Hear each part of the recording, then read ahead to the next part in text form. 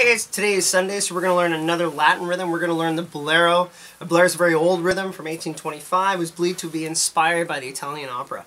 So when we play the Bolero, my left hand is going to be playing a cross stick, right, butt end out, and my right hand is going to play with the tip of the drumstick on the snare, right? So if I just look at my rhythm in the drum style, 1 and 2 and 3.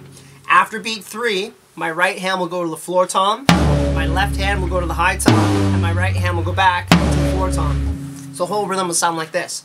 1 and 2 and 3 and 2 and 3 and 4 and our bass drum, we're going to play chord notes on beats 1, 3, and 4. Here's the whole thing.